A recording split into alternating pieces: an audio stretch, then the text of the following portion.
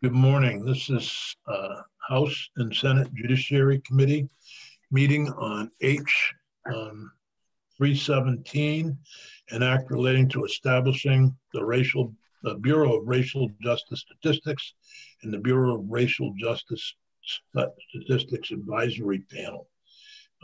There is a companion bill in the Senate, S.108, but through agreement with Representative Grad and myself, we're dealing with the House bill, H.317. This all has been going on for quite a while. One of the frustrations every time we try to deal with something is, no matter what it is, things in the criminal justice system, we lack statistics, we lack information. We don't have that. The Justice Oversight Committee and the racial, I always get it wrong, Eitan's group, he's the chair of that, but they have done a lot of study. We've done a lot of study on what we should do. And this is actually presenting today a plan forward to have good statistics in Vermont that we can rely on to make good policy choices. When you're making policy choices without statistical information to back you up, you often make the wrong choice. And this will also help us in making sure that different agencies of state government follow, as well as local government follow what we present and be able to understand. So that's basically the impetus for the bill. I welcome Representative Grad to make some comments before we hear from Eric.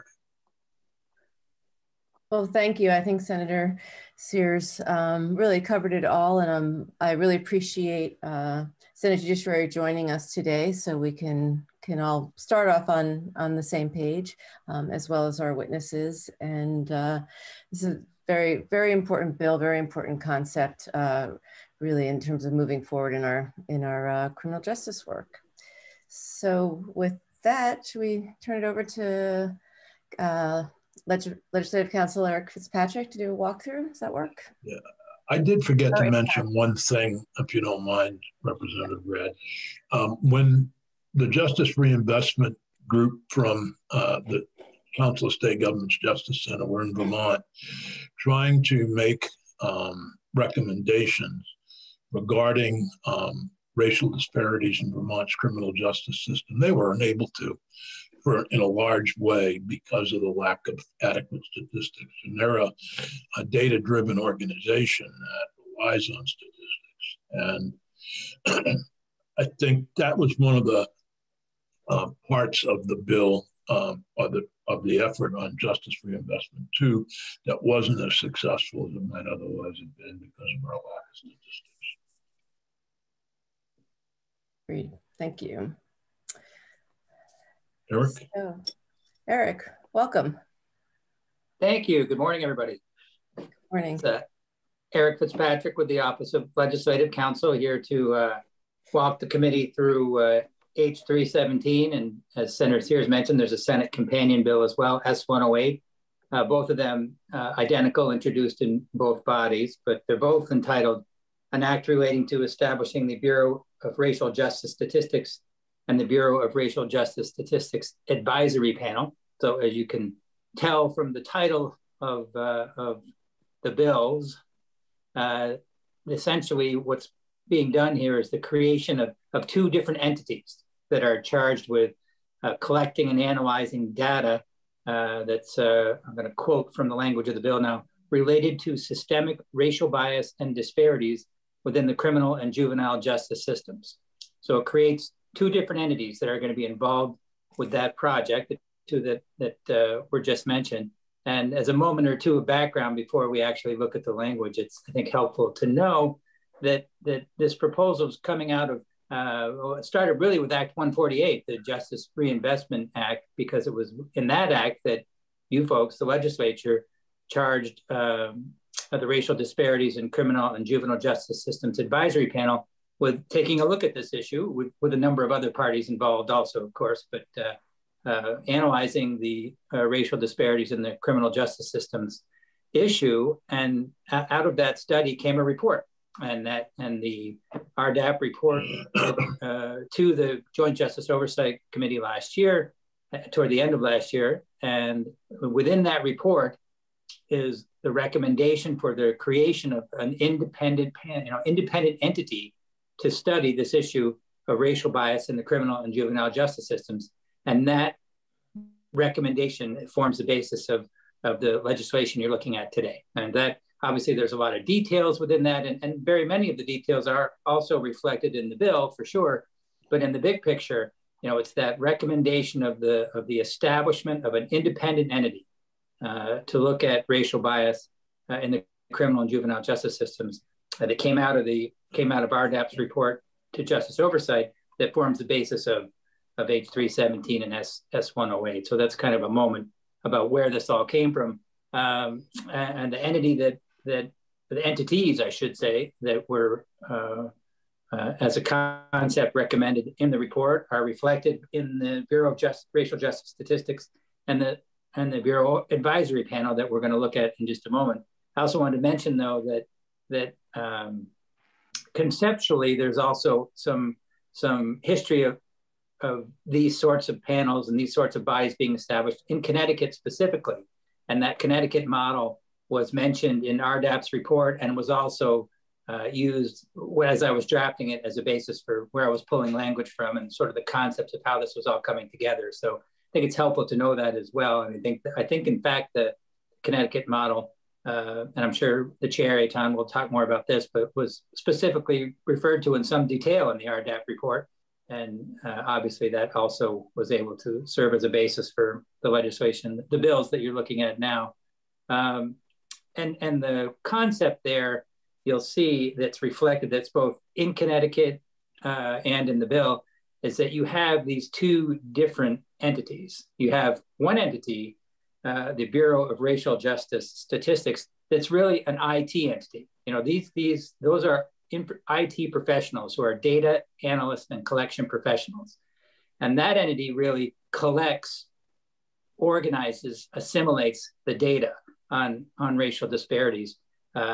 Whereas the other entity that works with and oversees the Bureau is the advisory panel, and they're more of a policy entity. So you kind of have a data collection, data analysis entity that's really crunching all these numbers.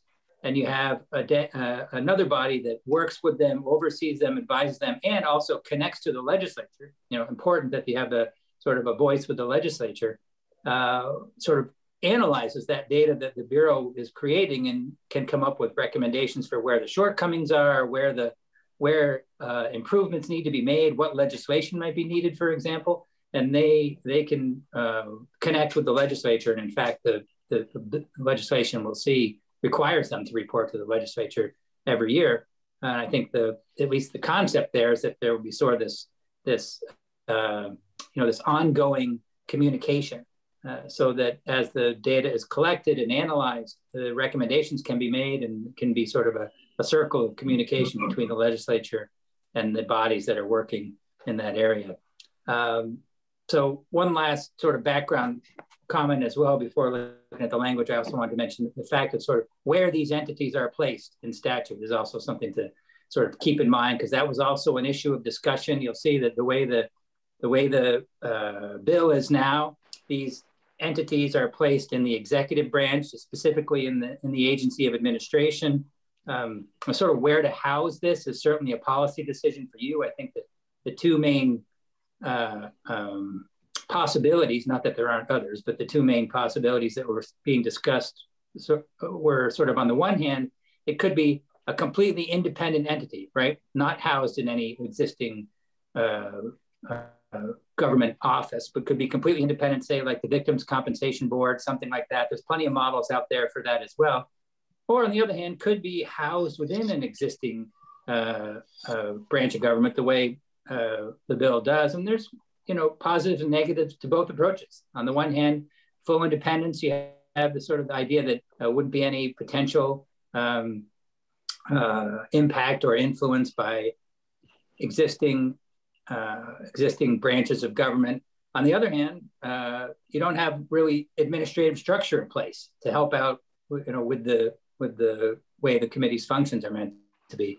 So it's really a discussion for the committees to have, and it's not that there's a wrong answer, but the one, at least for purposes of getting the discussion started, was to put it in the agency of administration, which makes some sense. I'm just going to pull up one document here to let you guys see that. Also, I think it's helpful to look at the existing chapter where this goes in. I'm just going to make sure that I'm a co-host, which I am. Thank you very much to whoever did that, Evan or Peggy. And we're just going to see for a moment Chapter 68 of Title III, which is where this is proposed to go, which is where the Executive Director of Racial Equity and the Racial Equity Advisory Panel exist currently. So you'll see that here it is right here. So this is Chapter 68 of Title III, which is, you'll see it's this entire chapter is called the Executive Director of Racial Equity, but as well, the position is created, which works with, overseen by, advised by the Racial Equity Advisory Panel, and both of them are already there in Chapter 68 of Title III. So it made some sense to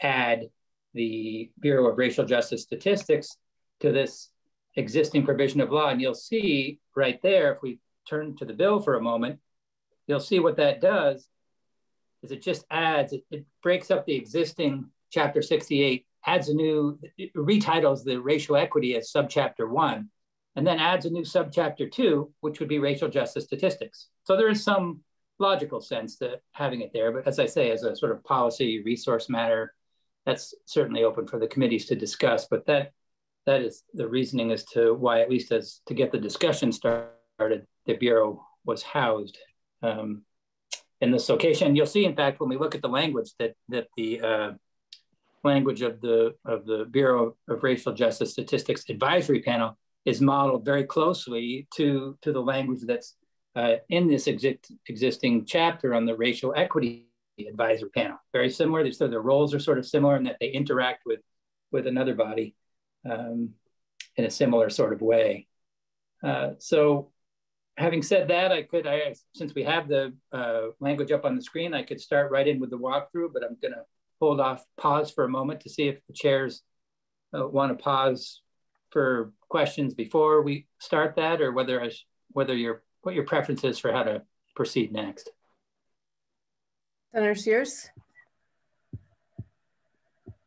I was muted, and I'm fine with going forward. I just wanted to mention Senator Benning is not here this morning.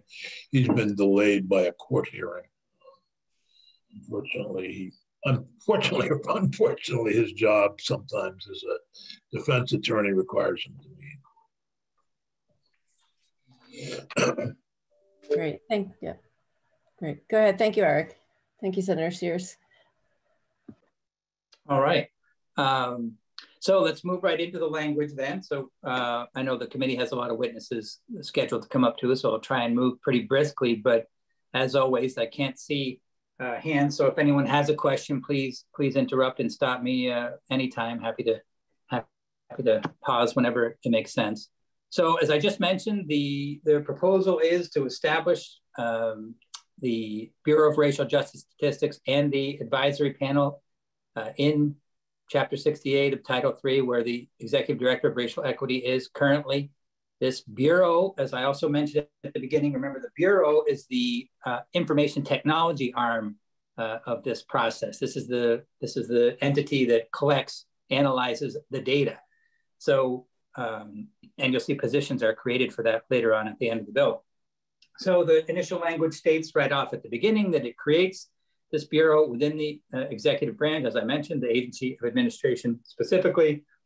Its charge is in lines 4 and 5, collect and analyze data related to systemic racial bias and disparities within the criminal and juvenile justice system. So its charge is laid out very clearly. The Bureau is also told to work collaboratively with and have the assistance of, so other state agencies, all state and local agencies are instructed to work with the Bureau for purposes of collecting this data. And you'll see that in quite great detail here, the types of data, and that's what subsection C is now going to deal with next. So now the Bureau is established, now it's charged with collecting data. And so the obvious question is, well, what data? And so that's identified next. And this goes into quite a lot of detail. These recommendations came out of the RDAP's report that I mentioned. The report went through the data that it felt would be useful in quite a lot of detail. So that formed the basis for some of this. The data that's used in the Connecticut statute also went into the selection of this data. Again, it's an initial take on it. So obviously changes, additions, subtractions, whatever the committee's preferences are can be made. But for the starting the discussion, it's quite detailed and quite specific, and it sort of goes through the entire juvenile and criminal justice processes. That's the attempt anyway, from the beginning to the end, collect all the data related to, and again, look at lines 10 and 11, the data related to systemic racial bias and disparities within, in this case, the juvenile justice system. So data related to that in connection with, and just moving right through this list. First one, it's demographic data involving offenders, parents or guardians of offenders. Remember, we're in the juvenile justice system, so that's why the parents or guardians pieces here are included. Attorneys, judges, GALs, DCF, law enforcement officers, witnesses, demographic data about all those actors in the system. Number two, you start at the beginning. Again, sort of the chronological process of the juvenile justice system. So the first sort of point on the chronology is the interaction between the offender and whoever they might be interacting with. So you see that's what this talks about. Encounters with law enforcement officers, DCF staff, mandatory reporters, school staff, school resource officers, any person who might be involved in that initial encounter. And that data would specifically include information about where the encounter happened, the location, with whom the encounter occurred, whether that initial encounter resulted in release, citation, custodial arrest, basis for initial arrest, the level and length of any detention prior to the court appearance, any reports by mandated reporters, any data regarding particular schools encounters with justice-involved youth as well. So remember, that's pre-charge. Now you move on to any post-charge diversion community justice program, pre and post, I should say. So this is really related to diversion community justice systems, and data about those programs, including referral rates and who it is, which entity made the referral, acceptance and rejection data, length of the program, completion failure rates, type, location, and outcomes for any risk assessment tools used. That was number 3, by the way. So moving on to further down the timeline of the proceeding, next you get to the delinquency petition. So a petition is filed, data on that, including initial and amended charges, challenges to the charges, premerits dispositions. You got data on defense counsel, including counsel's legal experience and the offender's access to an assignment of defense counsel during all stages. You got data regarding detention and other custodial statuses. So you've got pretrial detention, release, discharge from custody, any conditions of release, level, place, and duration of detentions, custody reviews, status changes, number of placement changes. So moving forward in the proceeding, we're now past the filing of the petition. What about plea agreement data? That also is here, including offers made, total numbers of agreements entered into, elements of final agreements. Disposition data, so juvenile case disposition data, length of time until the final disposition, minimum and maximum sentences, location and level, fines, fees, restitution, probation terms and conditions, any other disposition alternatives. And lastly, data regarding any sanctions and disciplinary actions against juvenile justice system participants. So data about other actors within the system to be made available. Eric, can I just break in there? On line 5, page 4, minimum and maximum sentences. We don't have that in the juvenile system, do we? Yes, that's a good point. That might have been left over from that was probably language that inadvertently carried over from the adult system language below. So it should be, you're right, the length and time of the disposition should be there, but it should be a reference to final dispositions. not sentences. The length of time in custody or those types of information. Yes. Thank you for that. I'm just noting that real quick here. But yeah, I think that probably was an inadvertent. There also wouldn't be fines and fees, would there? Unless they're motor vehicle offenses. Right, the fines and fees, yep. But there's that section probably needs some work to update for the juvenile justice system. Also curious about where the youthful offenders come in. Yes, I think you're absolutely right. That whole subdivision B there, I think was just came over from the adult section, so that needs to be reworked. Thanks for catching that. Okay. Yep. So speaking of the adult criminal justice system, that's what you'll see next.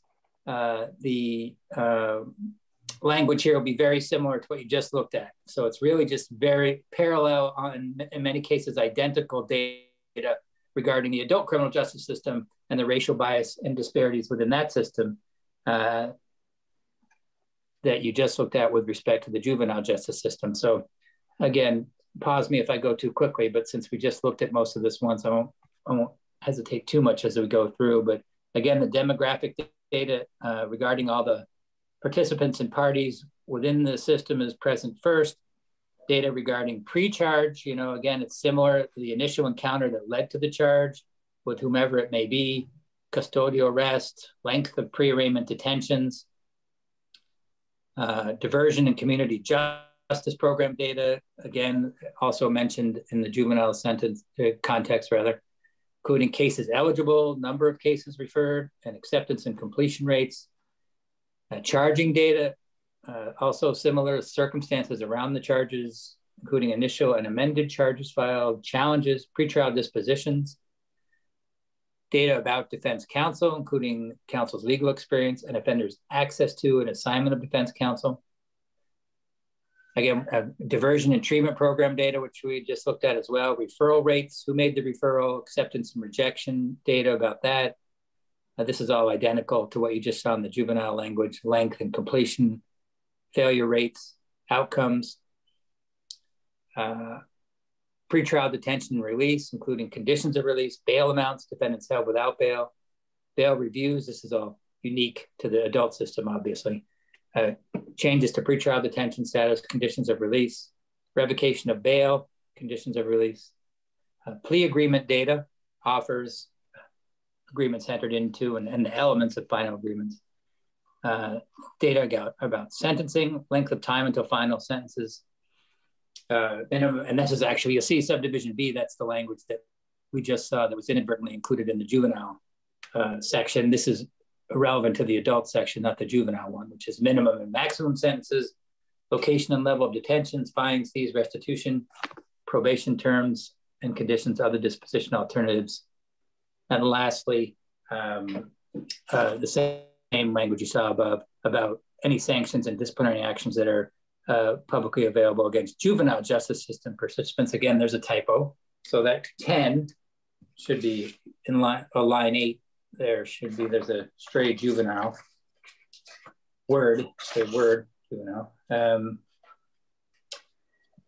So any info about sanctions and disciplinary actions would come in under paragraph 10. So we just went through all the data that needs to be collected, right? So then the next question is, all right, well, what happens to this data? And that's what is discussed next, and requires the Bureau to analyze essentially all of this data. And toward what ends? You'll see a couple of different tasks that the committee is instructed to do with respect to this data. First of all, identify the stages of the criminal and juvenile justice systems at which racial bias and disparities are most likely to occur. So again, through this data that it's collected, hopefully it will be able to identify where the disparities are most likely to happen, and also significantly organize and synthesize the data in a cohesive and logical manner so that it can be presented and understood. Again, so these are information technology specialists who have been hired under the bill and charged with assimilating all this data. But the idea here is to be able to organize and present it in a way so that it can be understood. by any other actor or reader who to whom it's presented. So, Madam Chair, that end, sorry. if I could just interrupt quickly, Eric, on the Bureau shall subdivision 1, it says develop a system to standardize the data collected. Does that mean they develop a system that will be pushed out to the various law enforcement agencies to use in collecting it? Or does that mean that they will create a system to standardize data given to them in various forms? In other words, do they have the power to develop a system that will be adopted statewide by the law enforcement agencies? I think they have the power to develop that system, and in fact are instructed down below to develop a standardization system. As to how it's adopted, I'm just moving ahead here because there's a little bit that kind of addresses your question a bit, Senator Baruch. I don't think there's a requirement that other entities adopt their system, but you'll see in subdivision 2 and 3 that it's put out there. You'll see in subdivision 3, for example, there's a recommendation that the panel comes up with to recommend evidence-based practices and standards for collection and retention. Subdivision 2, proposing methods to permit sharing and communication between state and local agencies. So I think that this system of standardization that's talked about above is also could potentially be part of what they recommend, but no, I think if I understood your question right, it's not a requirement. It wouldn't be sort of, here's what other state agencies have to do. It's more of a recommendation that other entities could adopt. Okay, because I just wanted to flag that because that's the troublesome point. I come at it also from the Agency of Education and trying to standardize data around districts, and it's participation in a standardized data plan that's the failing statewide.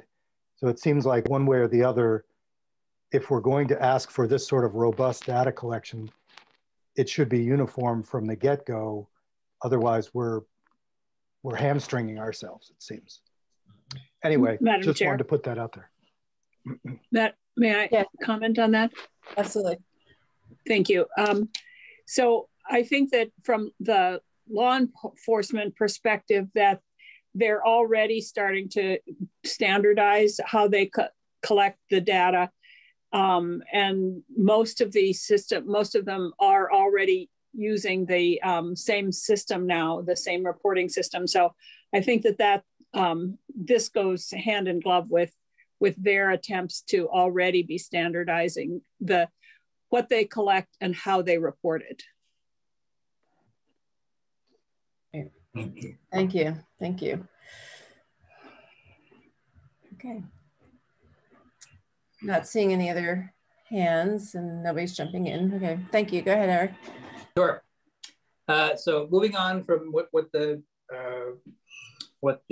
Bureau does with the data, you also see that the Bureau is required to maintain a public-facing website. This is a transparency subsection, basically. So you have a ability for the public to see what the Bureau has been doing.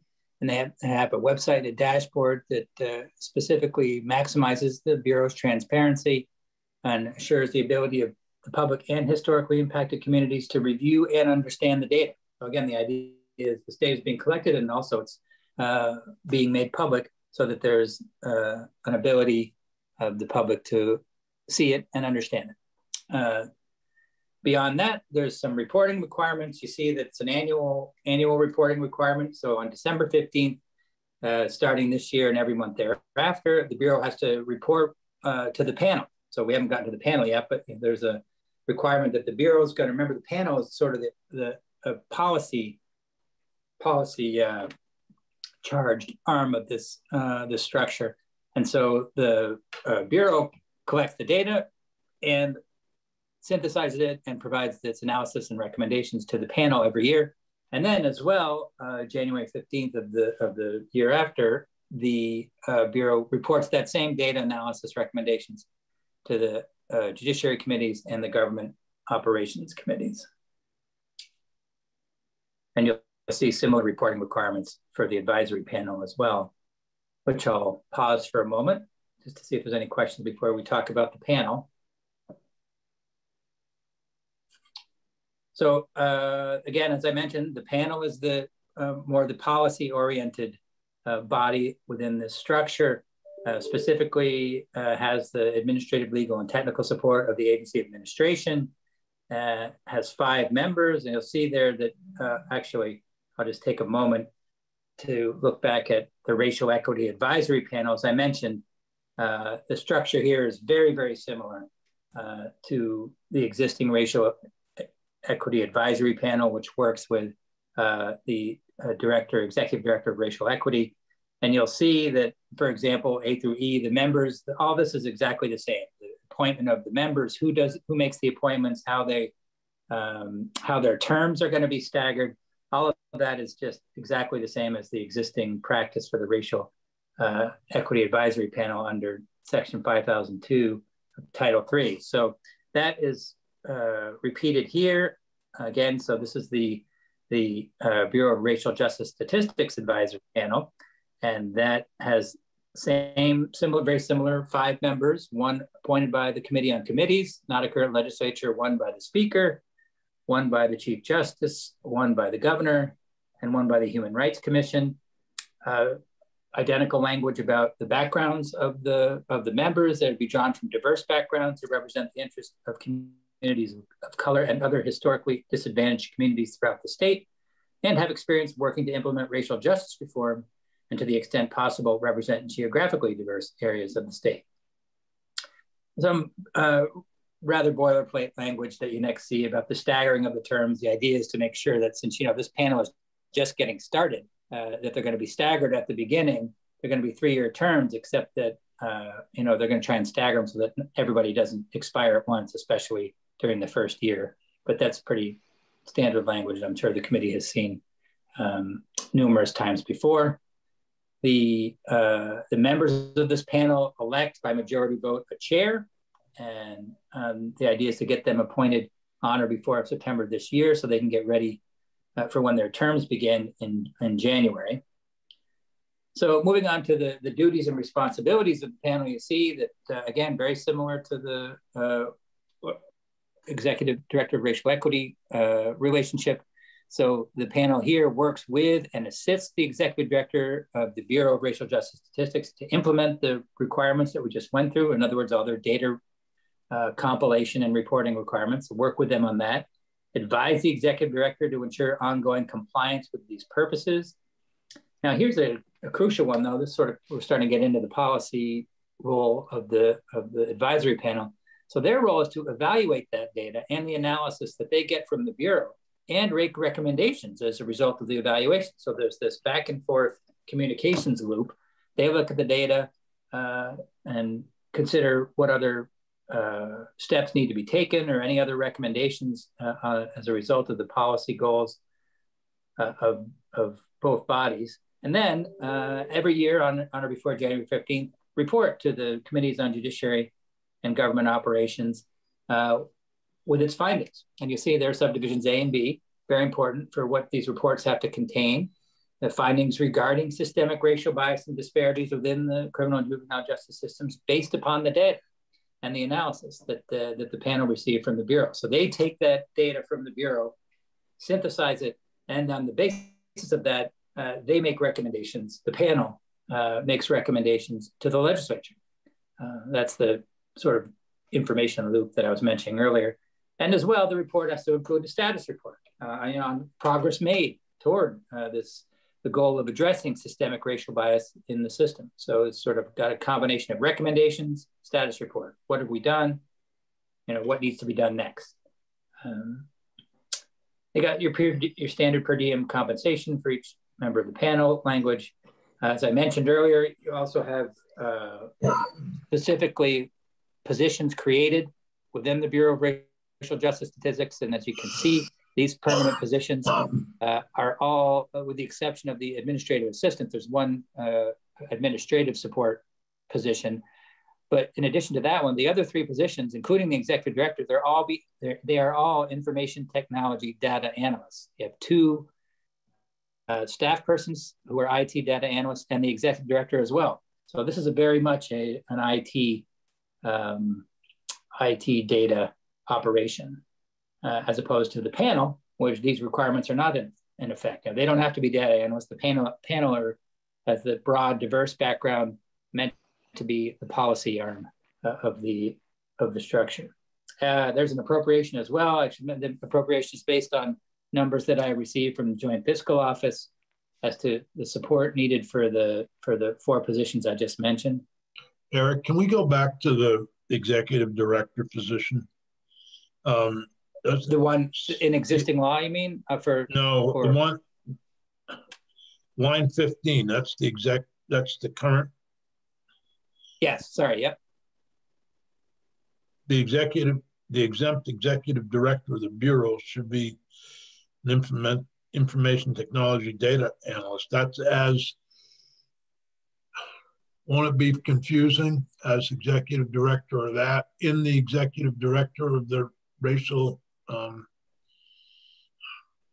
forgotten the title, Uzana's title. I didn't quite follow. Sorry, Senator Sears. Having two executive directors in the same department. Oh, I see what you mean. I think that there's only this one, though. I think they're all referring to the same person. I can clarify that. It's confusing. The idea is that so here's the executive director spot of the Bureau of Racial Justice Statistics. So that's the position that's being referred to, and the panel works with the executive director. And the panel, I think just has a chair, right? Yeah, so the panel has a chair, but there's only one executive director. Except Susanna's But Susanna's executive director, and we're putting it under her. Oh, I see what you mean. So how many, wouldn't be, I think it's confusing to refer to both as executive director. Right. Yeah. Absolutely, can certainly clarify that. Just to be clear though, this position is not under the existing executive director. It's separate from, just so people know that. Separate chapter within the same chapter of statute, but this position is under this panel. This is under the Bureau of Racial Justice Statistics Advisory Panel. This is where this executive director resides, totally separate from Susanna's position. Representative Rachelson had a question too. Thank you, Senator. So I think one way or the other, the titles of these two, people are going to get confused one way or the other, even though they're separate entities. And I think that it's strange that the only qualification that's listed for this executive director is that they be an analyst. Like, don't we want somebody who is committed to, so it does seem like the executive director has other duties besides being an analyst, and that muddies the water. It also said that this position reports to the governor unless the governor delegates that responsibility to the commissioner or the secretary of administration. And it would be good to talk about that too, to just see if there are any nuances about that, if it gets delegated. And again, I think the role of what this executive director is going to do and ultimately what the qualifications in the name are going to need more discussion. Could I ask a question about that also? Absolutely. Thank you, Madam Chair. So I just wondered if we had a discussion about whether this whole bureau should be under Susanna's position as part of racial justice, and instead of creating a whole new office or new whatever.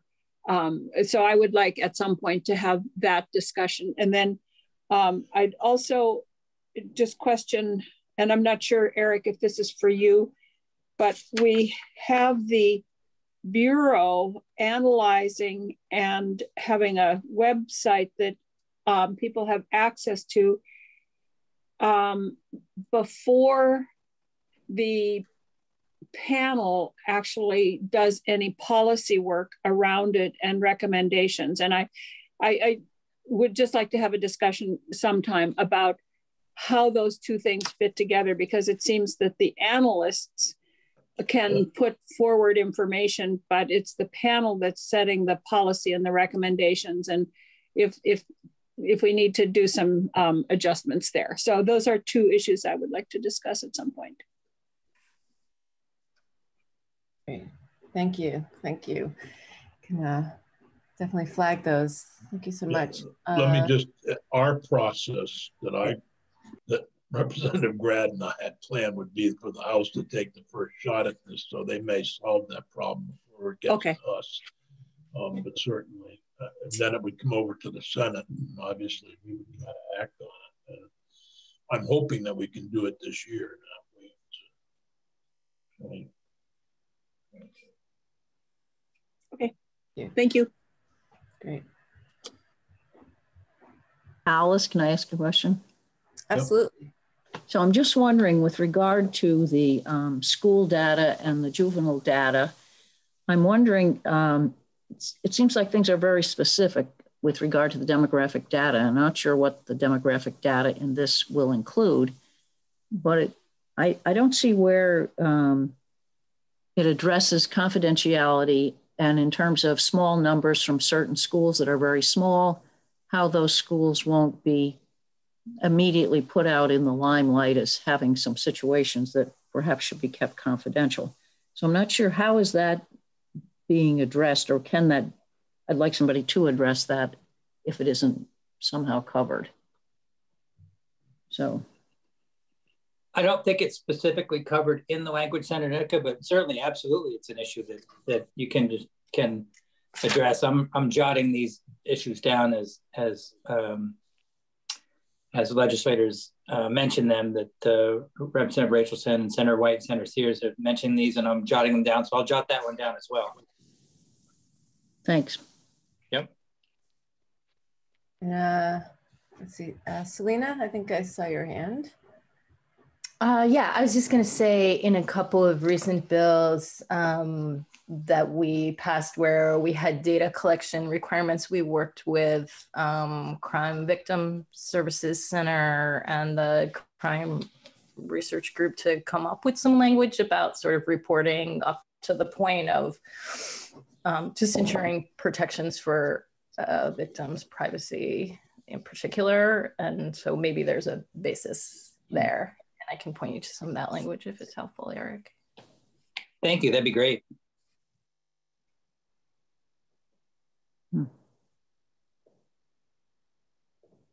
So that actually is the end of the walkthrough. I could, should I pull the document down? I think I'd mentioned the appropriation. I can leave the document up or pull it down, whichever the preference is for the chairs. Yeah, the effective date, July 1, 2022. I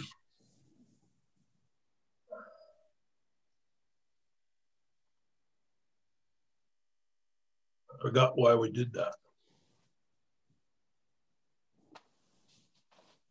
Yeah, I think it was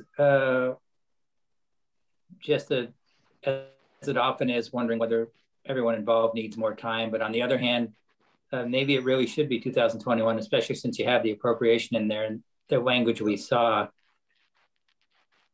that indicated that the appointments needed to be made, or at least the goal was to have them appointed sooner. The House can take that issue up as they work on it, but might want to consider if we can get this bill done this year. So noted. Coach, I see your hand.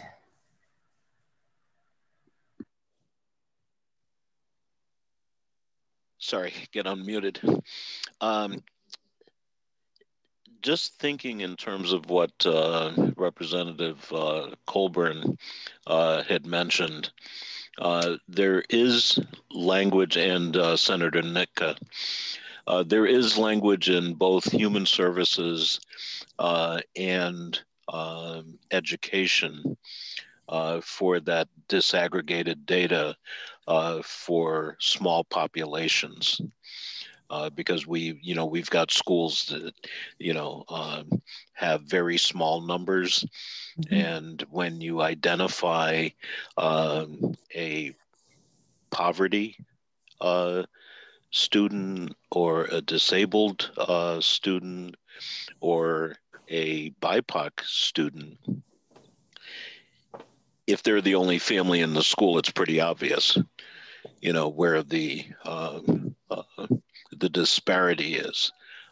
So there are provisions in both agencies for how that data is treated. So it would be worth maybe incorporating that with the other language that we used in the domestic violence related bills as well. Just food for thought. Yes, I'm jotting that down too. Thank you, Representative Christie. Great, yeah, and thank you, Eric, for keeping track. Yep. Appreciate it. Okay, I'm not seeing anybody else. Okay, great. As always, Eric, thank you so much for your thorough walkthroughs and drafting. And I know this was a heavy lift, big piece of drafting we asked you to do. So as always, sure, appreciate it. Happy to help. Thank you. Okay. I should mention the last thing that I did mention this. The Bureau of Racial Justice Statistics is in some ways drawn. I'm sure people have heard that the Department of Justice has a Bureau of Justice Statistics, BJS. So that's where I came up with the name. Just it seemed like it would be appropriate to similar entity, but targeted specifically toward racial justice statistics. So that's where that came from. Great. Well, thank you. Yep, thank you. Okay.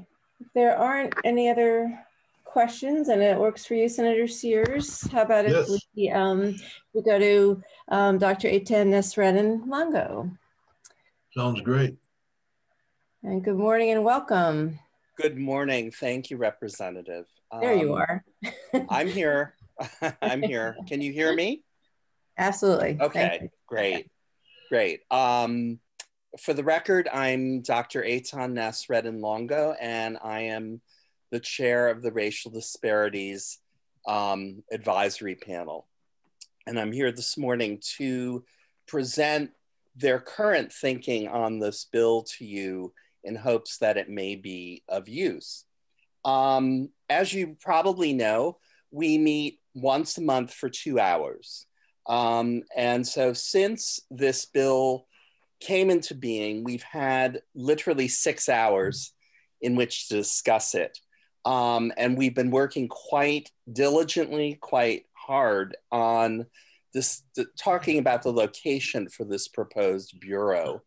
I would also say that this has not led to a clear conclusion, and that may actually be of use to you because it would allow some flexibility in your thinking, and I'm hoping to contribute to that.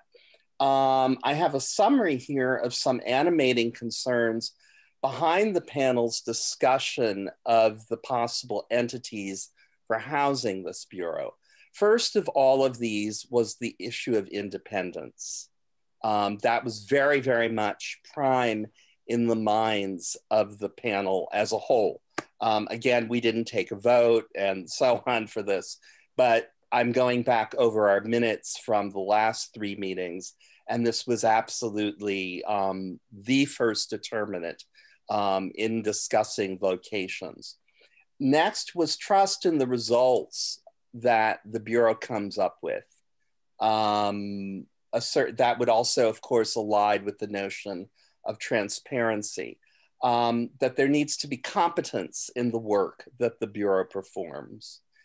Also, another issue that was raised by several panelists was sufficient authority to do the work. In other words, that the Bureau needs to be given the authority to request the data that it needs in order to perform this work. And that may sound immediately obvious, but it's not to some people who are very smart who are on the panel, that needs to be made very, very clear.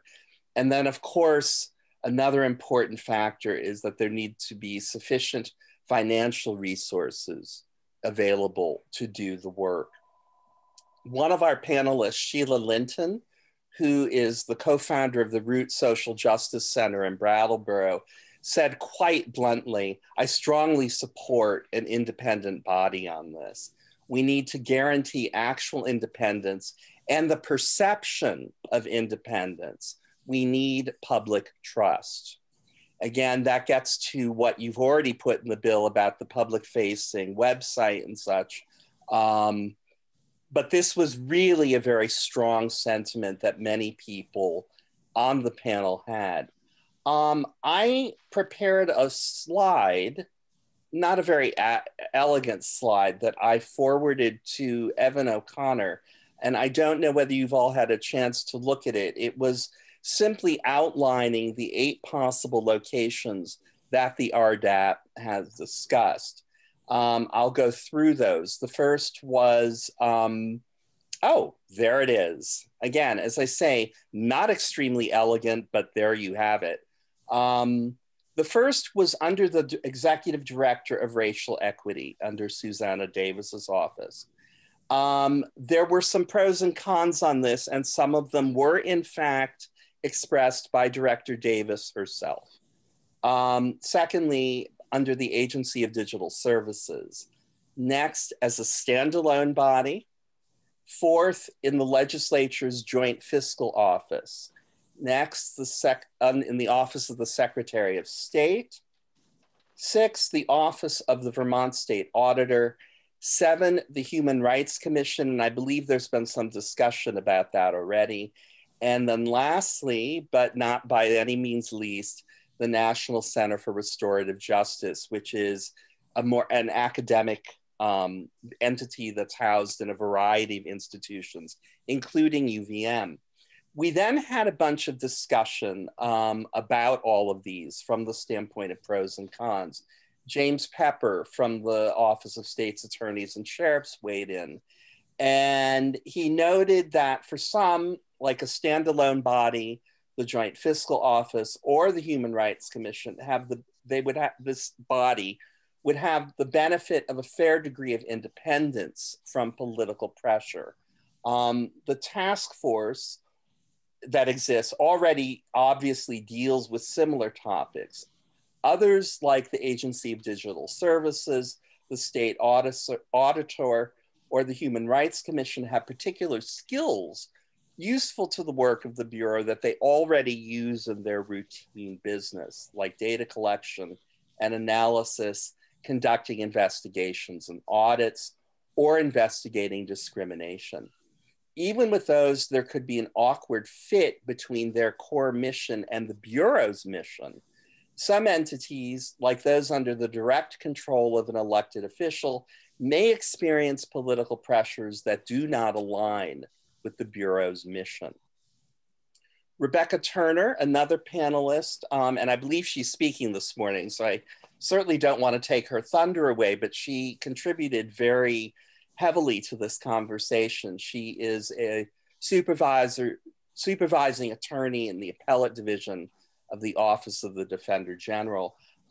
She made the point that it doesn't necessarily make sense to put this body within the task force or under the Executive Director of Racial Equity just because it's on a similar subject matter. That similarity doesn't mean that the structure of that office is suited to this task. And that is partly, I believe, if I remember correctly, because those offices report to elected officials. And that compromises independence. She believed that the Secretary of State or the auditor would have independence from the governor and a certain responsiveness to the people of the state. The auditor does investigations now and can support this type of effort. The Human Rights Commission obviously deals with similar issues and does investigations. During this last meeting, it was one of those wonderful moments when, as a teacher, you have an arc and then one of your smart students throws in a curveball and you want to hit them, but it's brilliant and absolutely to the point. And at that last meeting, that was Tyler Allen from the Department of Children and Families. And he was wonderful. I was completely thrown, but it was marvelous. He asked if the collection and analysis would be handled by the same entity, or would they be separated? One should collect, the other should analyze. And the panel agreed broadly with Tyler's question, which was basically, should there be one entity or two, one for data collection and one for data analysis? And that should, it can and should be part of the discussion around choosing an entity or entities under which to house the proposed bureau. Another person who's interested in this work was sort of helpful in this to me, and that would be Christopher Loris of the Crime Research Group, who drew my attention to H.317, an act relating to the Office of the Child Advocate. In, I guess it's what, chapter 32, subsection 3202, which is specifically on the Office of the Child, Youth, and Family Advocate, there is certain language at the end of that paragraph. I'll quote, "While the office shall be embedded in and receive administrative support from the agency of administration, the office shall act independently of any state agency in the performance of its duties." I have not been able to bring this before the panel yet. Our meeting is a week from last night, as a matter of fact. But I think that there'll be broad support for including some sort of language like this in H.317. I think it would be helpful and prudent to put something like this in very explicitly. A broader problem that needs to be addressed, and several of you have mentioned that already this morning, is that the data needed across all state systems of state government need to be analyzable, extractable, present, and open to public scrutiny. In short, what is proposed here ought to be a template for all of state government. To assume that the criminal and juvenile justice systems are separate is perhaps a bit, I don't know what I would call it, wrong? Certainly short-sighted. As we all know, racial disparity exists in many locations. We see it in healthcare. The governor made some decisions about vaccinations based on that acknowledgement. We see it in education. It would seem that this notion of standardization that came up very, very prominently in the report that the panel released is still of prime importance and needs to be considered, and perhaps considered very broadly. I'd like to wind everything up with just making a few notes on the issue of independence and why that is of such great importance here. And I want to do that by talking about the difference between civil rights and human rights. Civil rights, of course, are always considered to be the rights of citizens to political and social freedom and equality, whereas human rights are considered to be a right that is believed to belong justifiably to every person. Clearly, there's a blending and a blurring here. Voting is thought to be civil, but it also belongs, at least in this country, quote, justifiably to every person, unquote. But apparently this isn't entirely true all of the time. We're now looking at a situation where in Georgia, if you're poor and cannot easily travel, you will have problems voting, given legislation that is currently pending. Another issue here would be water. Think of what happened in Flint, Michigan. At one point, the water was coming very nicely from the lake, and now it's coming from the Dearborn River. And that isn't turning out very well for the children of that community. Racial matters are always thought to be civil rights. So our gender expression, rights around people, around sexual orientation, and certainly around class. And one cannot argue human rights. They're inalienable, except that they're not. And we all know that they're not. We argue these all the time. Civil rights are always held to be in some political realm where debate happens, where disagreement happens, where the statement, people of good conscience can disagree, functions. It's the cornerstone of the democracy, this notion of debate and disagreement. And there's a connection here that's obvious, I think, between the civil and the political, whereas the human is ideally believed to rest beyond the political, even though in practice, as I've just sort of mentioned, it doesn't always. I've always wondered as an individual, as a Black person, as a Jewish person, as a queer person, why my rights were civil rights. Why weren't they human rights? I was always wondering why my rights were something people could argue about. They don't seem arguable to me. That if we're talking about the pursuit of happiness, which is a phrase that has been enshrined for over 240 years in this country, I would say that's a human right. But it doesn't get considered that way. And there's a blurring here that I'm getting at between the civil and the human. Recently, transgender people went through this sort of change in political wind, and they did it quite dramatically. And it's not over. And it's not over. There was a relative opening under the Obama administration, and then a dramatic closing for service members around issues of rights under the last administration. And now, I'm not sure we know. There does seem to be opening under the Biden administration, but history tells us that that should not reassure anyone for the long term. All it takes is an executive order. All it takes is an executive order. And the damages here are obvious. Among veterans in 2019, transgender patients had a more than twofold greater hazard of suicide than their cisgender compatriots did.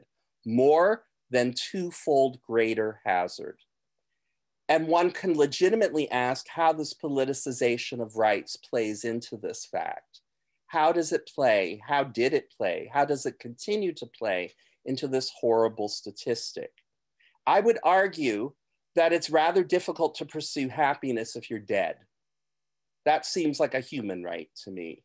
It doesn't seem very civil. The fact of these questions, just among this one historically stigmatized group, demonstrates the need for independence in this proposed bureau. This is why it is of critical importance to the RDAP. We think of simple matters of legal inclusion within the body politic as being within the realm of civil rights. I suggest that they are not. I would further say that politicizing efforts at equality becomes unavoidably a human rights issue when the matter of simple well-being or existence is factored into the social calculus. People of color cannot depend upon the direction of the political wind for relief. They simply cannot. And this is why the RDAP believes so strongly in this idea of independence and urges you to consider it with the same seriousness that we have used. We ask you in closing to take these matters into account as you deliberate and debate. And we ask you to think of the blurring of the civil and the human and the not necessarily monetary costs involved in this blurring. Thank you for your attention. Thank you. Thank you so much. And also thank you to your group for their very thoughtful analysis and feedback. And I look forward to us hearing from some of the members that are here today. Senator Sears, how about if I turn it over to you? Because I know that you're— Well, I know, yeah, we're going to be leaving in about 5 minutes, and hopefully, you know, and I'm glad that we got to hear the testimony. I don't have any questions for Aitlon. Anybody on the Judiciary Committee that does. We're going to be leaving at 10:15 and moving over to another bill for the Senate Judiciary Committee. The House Judiciary Committee will continue on testimony. I really thank Representative Grad, Eric, Eitan for allowing us to join you this morning to hear the important information on this bill. We look forward to continuing to collaborate and work together. Whatever folks decide on where to put this, whether it's an independent organization, the goal is to get adequate information for Vermont to be able to make good policy choices, and to make sure that we can explain and to look at why certain things have happened in our past, and what we can do to stall those. And I was, disappointed when the Justice Reinvestment effort went on and was unable to come up with data that would have informed us, I think, in a better way, because the data didn't exist.